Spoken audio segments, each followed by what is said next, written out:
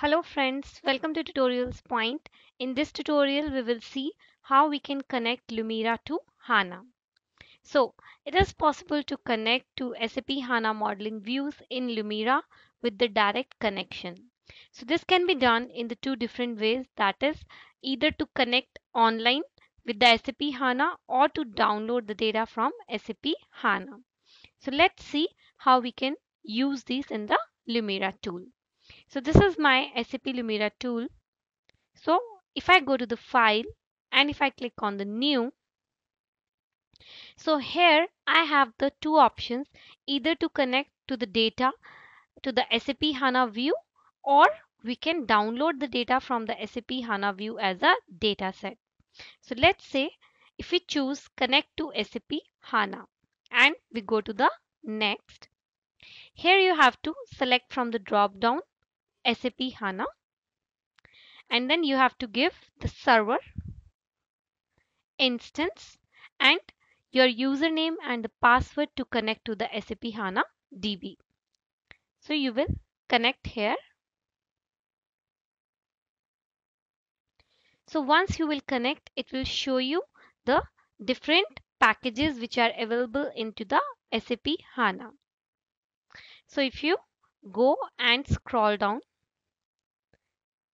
and find the package, let's say if I directly type in for the package training. So here is my package, and from this package I want to select this particular view. So if I click on this, it will be automatically moved to the right hand side, and then we click on next. So in this window you will see the measures and the dimensions which are coming from the selected HANA view. So let it load. Yeah, so here you can either find directly the measures or the dimensions, or you can also use these check boxes. So if you want to remove any of them, let's say if you don't want to use all the dimensions and all the measures which are coming from the view, then in that case you can only choose the one which you want to use in your dashboard. And after that you can show this option of only selected. So it will show you only those measures or the dimensions which you have selected to use. And then you will click on create. So once you click on create, so it is showing that the connection is successful and it is just getting the data from the DB.